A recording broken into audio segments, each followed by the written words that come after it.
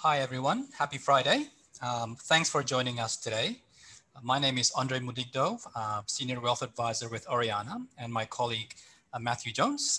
We are pleased to present Oreana's summary of the Australian Federal Budget 2021, as well as some financial planning considerations. Before we start, a couple of housekeeping things to get over with. Throughout our presentation, if you do have any questions, please type them on the chat bar that you can see on the bottom hand, center bottom hand there. And we will endeavor to answer them in the time we have left at the end. In terms of audio settings, please make sure that they're on mute. So everyone will have a better audio experience. And like always, happy for you to reach out to us at Oreana if there are some points you want to further clarify outside of this session or discuss your financial requirements. Matt and myself are duly licensed, both here in Hong Kong and Australia, to provide financial advice. So we're well positioned to assist. So the agenda for today would be to quickly run through some of the main points of the federal budget wrap-up. The Australian federal budget. I'll highlight any of the proposals that may have impact on people such as ourselves, non-residents at the moment. And in addition to some of these measures, it might also be something to discuss with your extended family members back in Australia. For instance, any of your parents who are looking at retiring or already retiring, looking at more super contributions, for example. Matt will then take over with the key strategy considerations, where he'll go through some tried and tested strategies to maximize your wealth while you're being overseas. So those are really the agenda for today. And as always, if you have any questions, please type them up in the chat box and we'll try to answer them towards the end of this presentation. So without further ado, we'll go through this. So the Australian Federal Budget 2021. After a tumultuous 2020, this budget aims to continue providing a healthy environment and incentive to increase spending. As you know, because of what's happened for the last 12 months, the full focus of the government was to make sure that the climate, the environment stays stable and conducive for the recovery the imminent recovery that's coming. And we're seeing a little bit of the offshoots from that. So this budget, or the proposals in this budget anyway, aims to continue that trend to make sure that we continue on this road to discovery and hopefully improve our standing with other, compared to other nations as well. So a lot of these proposals really were a continuation of the 2020-21 budget, but there were additional measures released that provided additional benefits as well. So just a few of the main pillars, if you like, of the budget. The significant deficit remains. This means that, because of the spending focus of the government, Australia, for the last few years and the next few years going forward, will continue to be in a significant deficit because of this. Having said that, our economic rebound helped the government project a smaller deficit for last financial year. And this year it'll be smaller yet compared to what was expected. This faster than expected economic recovery has helped underpin the budget's bottom line. But having said that, the economic recovery is still uneven and uncertainty around the economic outlook remains elevated. So this is something that we'll still be seeing going forward, and a deficit situation will probably continue for the next few years yet. In terms of the taxation changes, there weren't many significant ones. However, there was a commitment to continue some of the taxation changes proposed last financial year, which was quite significant. But there are still some updates that we need to be aware of, such as the definition of tax residency, et cetera, et cetera. In terms of superannuation, if nothing else, from a wealth strategy perspective, this budget proposal provides the most benefits in this area. For those of you looking at retiring in Australia for some point, superannuation should be your focal point of your retirement strategy. And the flexibility that this budget provides makes it even more so. If you are still not convinced, think about super being the only structure in Australia that can provide you with zero tax in terms of income and capital growth when you do retire and start an income stream from your super funds. And Matt, in his segment, will also touch on the further benefits of superannuation and how you can actually apply it in real life. The other part of this budget was quite interesting is the fact that we are looking at having an election, a federal election, sometime mid next year. So this has a bit of a feel of a pre-election budget, which means that it's more towards having more positive proposals going forward as opposed to, a more somber, introduction of new taxes, etc. One of the examples is the focus on women. There are a lot of new spending measures that was provided in this space. Including $1.1 billion for initiatives tackling violence and harassment, 352 million for health and well-being of women, and in total 1.9 billion earmarked for economic security measures focused on women, such as for benefits such as healthcare, etc., etc. So these are really the main crux of the budget, and we'll go through each of them in the next few slides. In terms of personal income tax, while there weren't any significant changes, we are still on track to implement stage 3 of the government's tax plan. If you refer to the table down below, we can see that currently we're in stage 2, and those are the tax rates. Notice on stage 3, starting 1 July 2024, the 37% tax bracket is going to be removed, which represents quite a significant saving from a net tax outcome. You can see that between 45,000 to 200,000, now the tax will be a flat 32.5% if you include Medicare. And so that's a far removal from what we have at the moment, where between 90 to 180,000, you're taxed at a higher level. So that's something to really be aware of. And the other part is, as in the next slide, as non-residents, as you know, the tax itself will change as well as a function of this. So what does that mean for non-residents? It means that if you do have any assessable income in Australia, such as rental property, shares, any income that you're receiving back in Australia, then that also will benefit from the removal of that 37% tax rate, which means that potentially anyway, you'll have a better tax outcome when you do have to declare tax in Australia. And Matt, again, will provide some strategies you can look at to further make further improve your tax returns, if you like, if you still need to declare tax in Australia. The other parts of the income tax changes really comes down to if you are already on the ground in Australia. So the government last financial year introduced a low and middle income tax offset, which means that if you had an income between 48,000 and 90,000, there's an offset of around $1,000, which was quite useful, especially during the pandemic years when employment was quite uncertain. This is going to be extended for the next financial year. So for those of our fellow residents on the ground in Australia anyway, they'll receive this particular benefit. One benefit that might be relevant for non-residents is the idea of tax residency. As you know, Australia taxes on worldwide income. So the fact of whether you are a resident or not a resident of Australia is quite important. One of the things that they've done going forward is to simplify the rules on establishing whether you are a resident or not in Australia, a tax resident or not in Australia. So you will be a tax resident in Australia if you spend more than 183 days or 6 months physically in any income year in Australia on the ground, which means that, this might be less relevant for those of you that are, returning home to Australia for good. But for those of you that are jumping, around jurisdictions, there's a lot more clarity in terms of whether you'll be taxed in Australia or not. It means that if you are in Australia for less than 6 months, and you also, I guess, satisfy more of the secondary rules, such as not having a principal residence in Australia, you have, taxation ties elsewhere in other jurisdictions, then you might not be seen as a resident. So there's more clarity provided in that definition.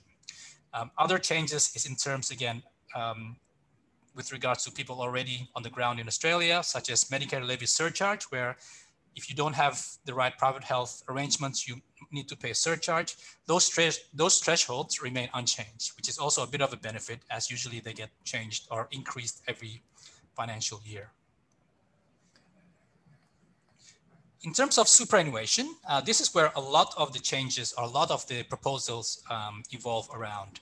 And it evolves around the ability to contribute closer to your retirement years. This provides a lot of benefit because, you know, previously it was a bugbear for a lot of people wanting to put as much as they can into superannuation closer to their retirement years, right? Because they need to satisfy what's called the work test to contribute after the age of 65, which means that, you know, before being able to contribute into super, they need to prove that they are actually in the workforce and receiving income.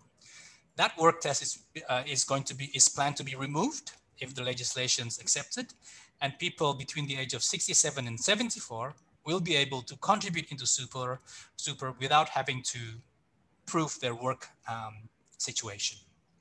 This then flows on into the ability of you putting more than the yearly limits of 100,000 or 110,000 this year into superannuation. The bring forward rule relates to the fact that you can bring forward 3 years worth of contribution limits, i.e. 300,000 in any 1 year. Previously, that was limited up to the age of 65. Now you can go up to age, it's proposed that you can contribute these funds up to the age of 74, which is quite a significant move. One of the other moves that you can also discuss for yourselves or for your extended family, if you like, back in Australia, is if you are looking to sell your principal residence, you can actually use some or all of the proceeds of that sale, up to 300,000, and put it into superannuation without it being counted for any type of limits, right? So you sell your home, part or all your proceeds can be put into superannuation without any, without breaching any limits. You can put up to 300,000 in terms of this particular concession. And previously you have to be over age 65. That has been reduced to age 60. So you can see this initiative to be able to open up, if you like, the contribution ability of people to put more into super. The other part, and for those of you that has a self-managed super fund in Australia and concerned about what's called the central management and control test, where if you have a self-managed super fund, previously or currently, you need to only be absent from Australia for 2 years. After that, the residency requirement of the self-managed super fund might be breached. That 2-year limitation is now extended to 5 years, which means that you can spend or work for 5 years overseas and still be able to retain or meet the trustee residency requirements, which is quite a benefit for those of you that are looking at a self-managed super fund solution. But please give us a tingle and we can discuss whether it's of benefit for you or not. So you can see the other part is the increasing of caps, which happens naturally in terms of the indexation. So the concessional cap, and Matt will go through the strategy in more detail. The concessional cap are contributions that you can put into super and claim a deduction. You can now put up to 27,500. While non-concessional caps are after-tax contributions that you can put into super. So sale of proceeds, any cash you've got lying around, you can put 110,000 a year, or 330,000 if you bring forward 3 years worth of limits. So those are the caps that has been updated and which you can actually apply right now. Other measures really evolve around making sure that this budget has something for everyone from from different parts of the scale, economic scale, if you like. You've got Social Security and aged care. The government has in response of the Aged Care Royal Commission anyway, the government has released 80,000 more additional home care packages, which will bring the total number of home care packages to 275,000. A home care package is basically a concessional arrangement where you can access aged care in a very concessionary manner, if you like, but there are only limited places. Family home guarantees means that if you are a single parent with dependents, the government's able to guarantee a purchase of a home with a deposit of as little as 2%, which is probably far more generous than any other deposit rates out there. But again, the places are limited. And again, it's probably not as relevant to us here overseas, but for, I guess, family members that are looking at purchasing their first homes, this might be of relevance. In line with this is also the super saver guarantee, in which you can actually put in contributions such as you can in superannuation, but actually have it, saving and building up for your first home. And it's receiving tax concessional treatments as well. So those are the type of things that this budget is trying to attend to, making sure that both ends of the economic scales, those starting upon the journey of owning a home and those retiring at an aged care are looking, are being looked after. So really, in terms of the summary, the overall intent is clear in terms of this budget anyway. It's to make Australia more of a competitive business destination in terms of making sure that the tax element is much more, competitive compared to other countries, especially with that removal of the 37% tax rate, providing more opportunities to contribute into superannuation, which is the most tax-effective retirement platform, increasing funding for women, and to continue to support Australians in both ends of the scale, if you like, that I just mentioned previously. So really, in a nutshell, that is the gist of the budget.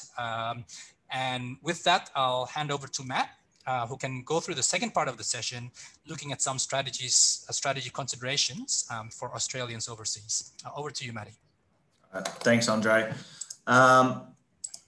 All right, so yeah, as Andre mentioned, we're just going to go through some of the key strategy considerations and opportunities available for expats that are based abroad, mainly from a tax mitigation perspective.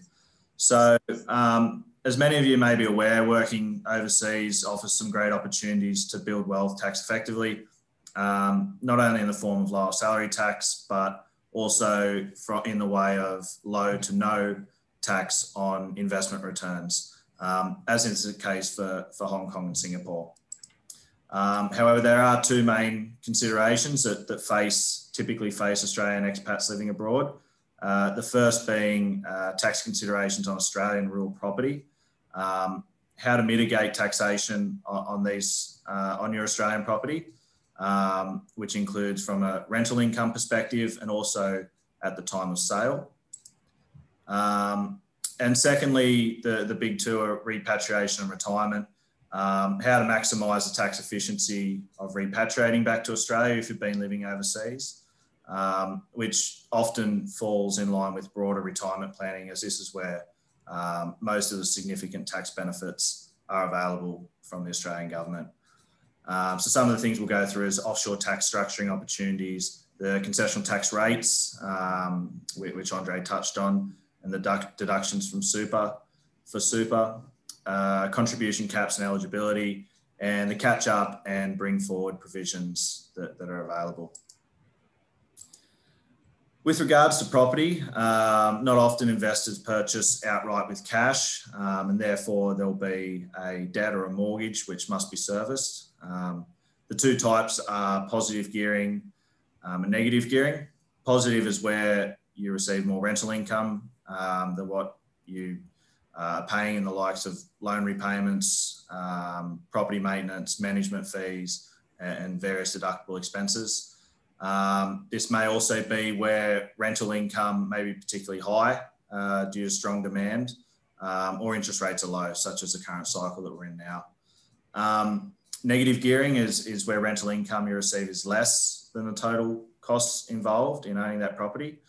And neutral gearing is as it suggests, is where you're in a neutral tax position.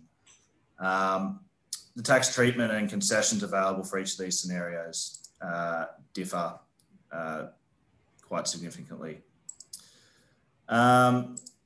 So negative gearing, this is typically where deductions are greater than your rental income received, as mentioned. And it's typically where the investor looks to make a profit from the eventual sale of the property and mitigate tax along the way, or even to accrue tax credits or losses.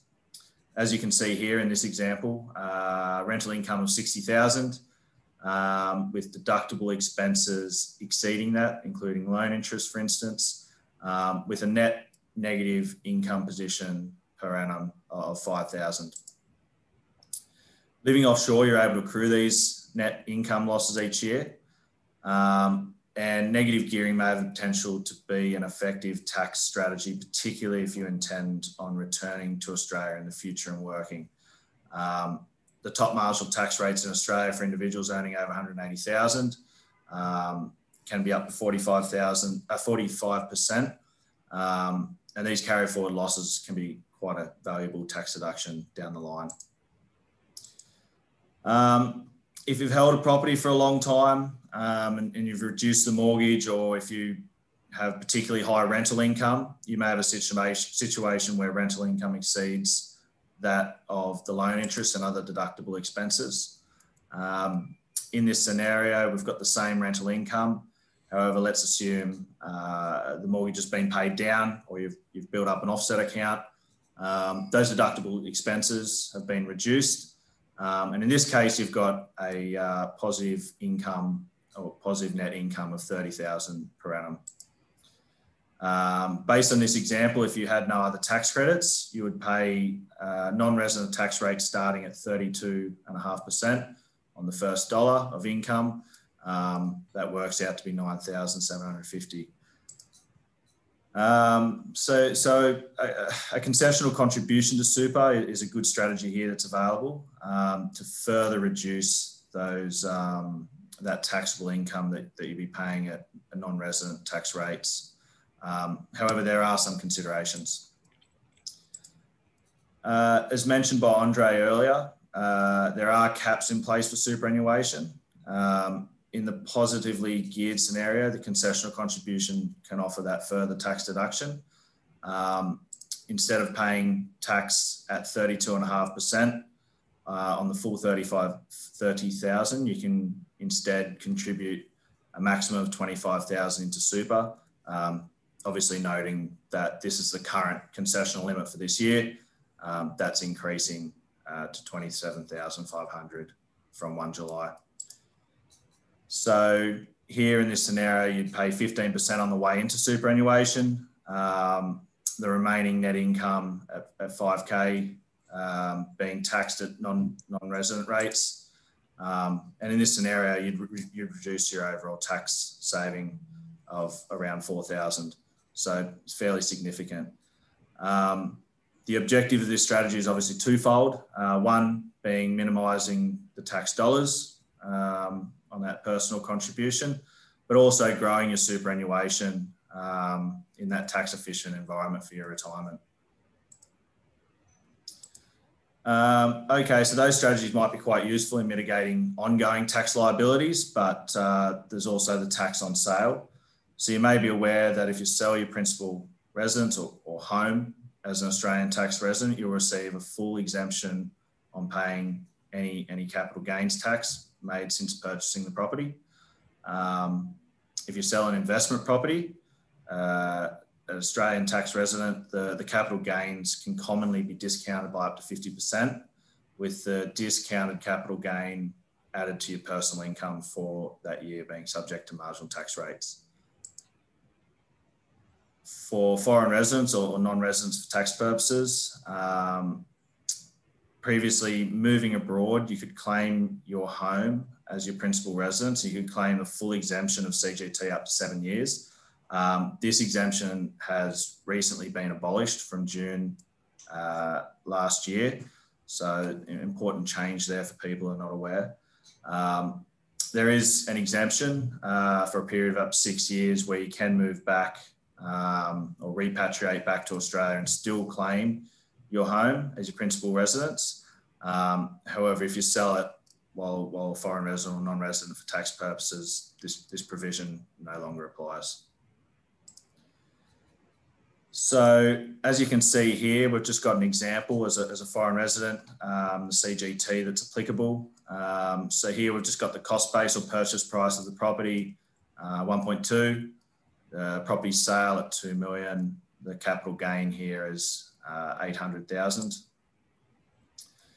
So as mentioned, the new rules that came in from July 2020 mean selling your previous Australian investment property while you're an expat means that you'll pay non-resident tax rates at 32.5% on the full capital gain. So you can see here that would add to a tax bill of $260,000. However, there are some strategies that you can utilise to mitigate this. Carry forward losses is one. So as mentioned previously, Australian income losses in previous years can be accrued and carried forward to offset Australian taxable income or capital gains.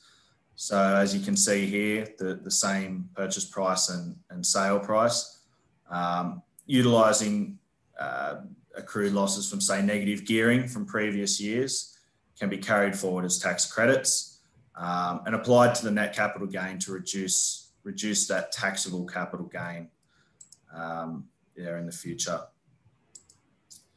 Another one is concessional contributions. From July 2018, there was legislation passed where you can actually use catch-up concessional contributions. So going back and utilising that unused cap. If you make a concessional contribution basically less than that cap, it can be accrued and carried forward to a maximum of 5 years.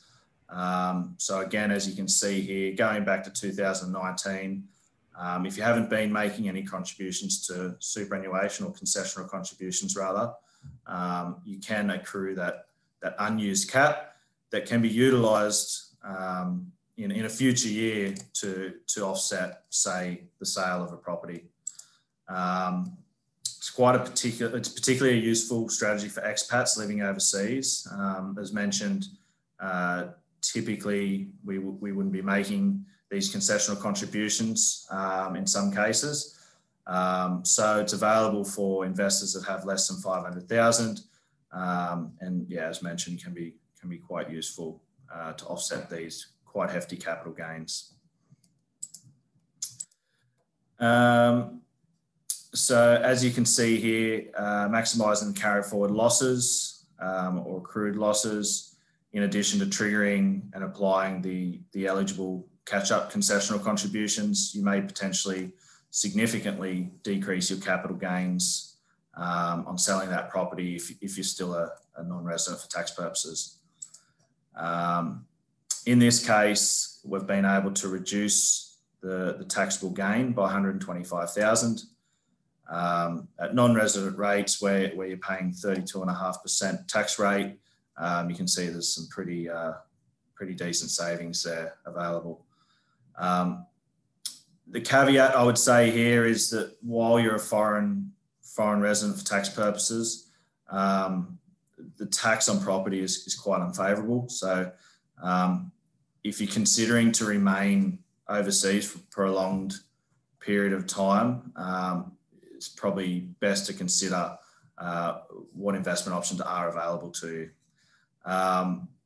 If you're a current property investor, it's also important to consider obviously the timing of the sale and whether it might be more favourable to wait until you're back in Australia and an Australian tax resident. These strategies that we've discussed are also generally available to be utilised to offset capital gains on property as an Australian tax resident as well. So for expats, there are typically 2 life events that trigger when you should consider reviewing your financial plan and how your wealth is structured. As mentioned here today, repatriation is a big one. It's important as both your marginal tax rate is likely to increase, as well as the assets and investments, the income and gains that will now be taxable under Australian worldwide tax rules. This means that investments all over the world, not just in Australia, will become accessible. And secondly, is retirement planning. It's important, given the contribution caps and restrictions to moving wealth into superannuation, to be structured more tax effectively.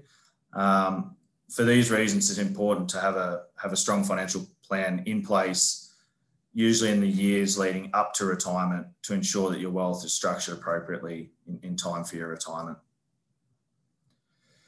So, in terms of repatriation strategies available, keeping it quite high level, one of the first being is offshore portfolio bonds.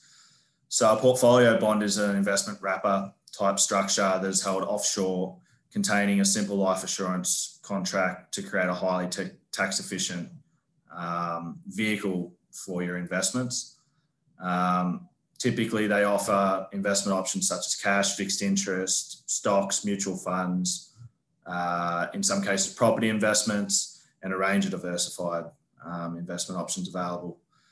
The products are designed to be held for 10 years due to the tax treatment under Australian tax purposes.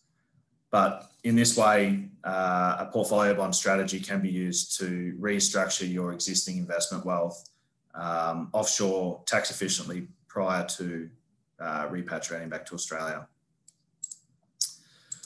So portfolio bonds, they can be used to make a one-off contribution or an in-specie transfer of assets. So moving, say, stocks, bonds, etc., mutual funds into the tax wrapper to be structured within this insurance wrapper to build out the investment portfolio, and the view to access these funds after 10 years tax effectively, or in most cases tax-free. Or the other option is portfolio bonds can also be used to make regular contributions over time. There are strict mandates around how much you can make each year or on that regular basis. Basically, no more than 125% of the immediately previous year's contribution. But in this way, you can start that 10-year period to accessing the capital and returns tax-free sooner. So the next one, circling back to superannuation, Australian superannuation. This is quite a useful strategy to contribute large portions of your wealth into superannuation via the way of non-concessional contributions. These types of contributions are different to concessional, where you get the tax deduction. These are basically after-tax contributions that don't incur any tax on entry, but are an effective way to obviously build wealth for more tax efficiency moving forward. The tax rate within superannuation is basically 15% on any income earned, and capital gains tax can be as low as 10%. So, as mentioned, it's quite an effective way of building your wealth more tax effectively compared to, say, the highest marginal tax rate at 45%, going back to Australia. So, as mentioned, there are caps on contributions and restrictions to accessing your superannuation. These strategies need to be considered quite carefully and planned quite carefully in the road to retirement.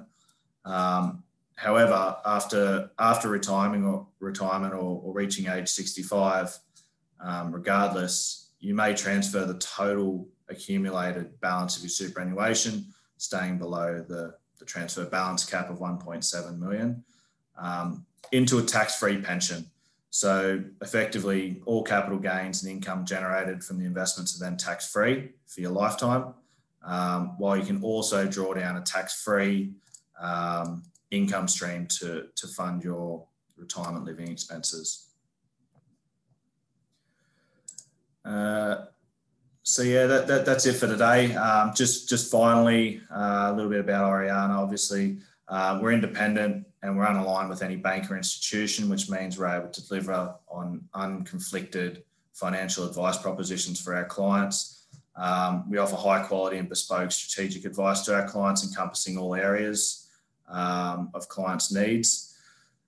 Being appropriately licensed across Asia and Australia, we're able to advise on this complete process or journey for expats planning, repatriation, and of course, on that road to eventual retirement. And then finally, our institutional investment capability with a proven track record. We've got a proven track record of delivering value throughout the economic economic cycle for our clients.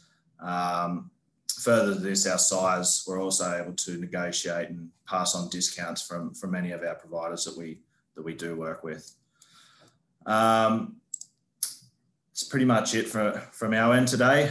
Short and sharp. It's lunchtime. So, Andre, have we got any questions on the line at all? I think you might be just on mute there, mate. Yep, I think one just came through. Maddie, I'll just read it out. I would be keen to know how the announcement permitting an allowance contribution of 600,000 from a downsizing home sale to super impacts CGT payable on an asset owned over the 7-year period. Can this be used to mitigate the capital gains? I'll try to answer that one. So first and foremost, thanks very much for the question. Now, the downsizer contribution is strictly limited to a principal residence. So you need to actually own the home and lived in it for 10 years. So that's one of the requirements, if you like. And because it's actually a principal residence, the CGT component of it is not relevant. There's no capital gains tax to pay. But what the government has done is say, okay, if you have, if you sold your principal residence for $1 million, you can put up to 300,000 into superannuation without it affecting any of the other, contribution limits or caps that Maddie was talking about. Hopefully that answers the question. Maddie, you have anything to add on that? Yeah, no, it looks like we've got that. Cool. Okay then. Again, if there aren't any, oh, here we go. Sorry, there's one from Dane. A 45-day rule regarding non-resident status moving forward. Do you have any further details surrounding this? 4 factors to consider in using in the new rulings. So I'm not sure about the 45-day rule. It's still, so the question is there a 45-day rule regarding non-resident status moving forward? Do you have further details surrounding this? So I might have to take that offline. In terms of the federal budget anyway, it's more to do with the 6-month residency test more than anything. Unless there's anything else we know about this, Matt? Oh, sorry, I was just looking at the next question here. Yep, sure. All right, we've got one here. So how do I roll forward a concessional cap if my contributions were below the 25K and I was not over the 250,000 combined limit before Division 293 comes in? So I think it's a combination of two there, but in terms of the unused cap, this is all tracked. So whether you've got several superannuation accounts, they're all linked to your tax file number. So the ATO is aware of what you're making on an annual basis. So it only goes back to 2019 or the 2019 financial year. So coming up to this current financial year, you'd have 3 years worth of potential unused cap. So essentially that is just recorded and carried forward. When it comes time to making that concessional contribution, it is really important to update the ATO the fact that you may be going over the current year's concessional, but what you're doing is claiming those previous years' unused concessional contribution cap. It's really important that you nominate the year as well. You can't just use all of your unused cap. It's at a maximum of 5 years. So there is sort of some steps involved, and you have to be really careful in notifying the ATO around which years you're claiming to use that unused cap, and obviously the total if it's going over your current year 25K maximum cap. Maddie, I'll just, I think I've got further clarification with regards to that 45-day rule. So currently from a tax residency perspective, absolutely right. There are a few steps that needs to be made or to be established before they establish whether you're tax residency or not. In terms of the new proposed rules, they are going to use the 6-month or the 183-day rule to be the primary one. So you meet that rule, then you become either a non-resident or an Australian resident rule. So it's going to be quite straightforward. They call it a bright line test, if you like. So rather than having, a number of, factors to determine your residency, it's only going to be, the primary test is going to be the 6-month residency rule. And then if the ATO then still wants further clarification, they can then be, then look at other types of facts, if you like, in terms of principal residence, etc. But the guide, if you like, the guiding light will be what your position is in terms of the 6-month residency and physically being in Australia. I hope that clarifies it. If not, happy to bring it offline as well. I think that's us. Yep. All right then. So that's us. Thanks again for your questions and also your attendance today.